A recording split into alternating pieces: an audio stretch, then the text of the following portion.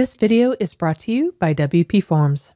Are you ready to create a car payment calculator for your WordPress website? In this video, I'll walk you through how you can do that, and we'll go step by step so you can get the car payment calculator up and running on your site without writing any code. So let's dive in. To get this done on our site, we'll be using a plugin called Formidable Forms. This is a great advanced form plugin to do things like payment calculators or quizzes for your site. So make sure that you get the Formidable Forms Pro Business or Higher in order to get this working for your site. So create an account with Formidable Forms, download the plugin, and then let's head back over to our WordPress dashboard. We'll need to install the plugin. So let's go to Plugins, Add New. And instead of searching for a plugin, we're actually going to upload it. And you'll want to choose File and then find where we saved it. From here, you just want to click Install Now and then let it install the plugin for you. You also want to make sure that you stick around to activate it as well. Great. Once it's installed, you'll also want to click here to activate your license key. And you can either connect to an account or you can enter the license key manually. I've copied that from the account, so I'll paste that in here and save license. Now that everything's saved, we are ready to get started. They make it super easy to create your first form. So we'll go over to Forms area and we'll click on the tab.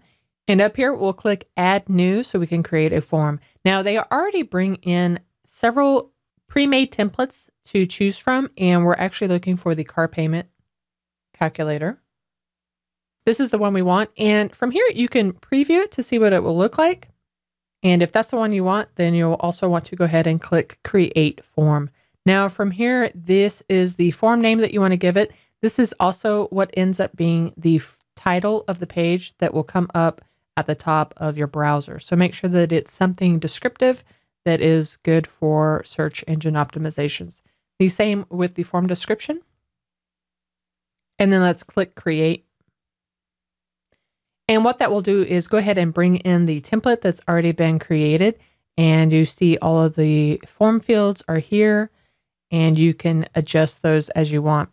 And I'll show you a couple of areas with the fields. Like you see with the tax, the sales tax, you can enter whatever you want. But when you click on the advanced, you can see a default value. So you can add a default value here if you want to change that. The other thing you want to do is be very careful about some of these fields if you're going to change them. For instance, when I click on this one and I go to advanced, you see we have default values here as well. And what these default values are is they're actually doing the calculation and they're bringing in the field ID and they're doing the calculation and then bringing in another field ID. You can find these field IDs by hovering. When you click on one of these fields or hover over them, you see the IDs here. So any changes that you make, you just want to make sure that the calculations are correct for what you're doing. And then once you're finished with any of the changes that you make, you want to head over to the Settings tab up here that's next to Build and just double check and make sure everything looks okay. This is the form title that we gave it. This is the slug value, the form description that we talked about. And if you're still using Classic Editor, then this is the shortcode that you'll probably use for that. But don't worry, I'll show you for Gutenberg how easy it is to bring in. Once you make sure that all that looks okay, you'll also want to go to Actions and Notifications. This is what you want the form to do once they hit submit. And by default, there are some really nifty form actions that you can do. We won't be covering that in this, but just know that there are some really nifty automation actions that you can do with this form builder. But what we want to do is an email notification. So let's make sure that this is going to the right people that we want and what the name will be. So you see that this is the trigger that the action is when an entry is created or when they click submit. And the to email is the admin email of the website by default. If you wanted to, you could hard code this in. I'm going to leave it as the email there. And this is the from address. From here, you can add a subject line and a message if you want. Great. Now that everything looks okay, let's go ahead and click update to make sure that we've updated any changes. And we see this here. And now we need to go and add this to our site. So I'm going to exit out of there. And for this one, I'm going to create a page because it's kind of a static page and I'll probably add it to my menu area. give it a title. And on the new line, you see the little block, add block plus button. Let's go ahead and click on that.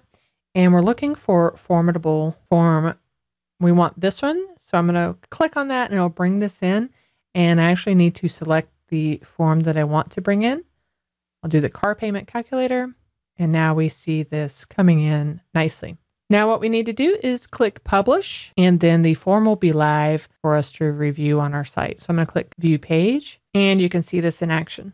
You see when I'm making changes, it automatically updates over here. And that's a real quick and easy way to create a car calculator for your WordPress website. And now if advanced calculations or advanced fields aren't something that you need, then go ahead and try WPForms. WPForms gives you the power to create high converting forms in minutes, not hours.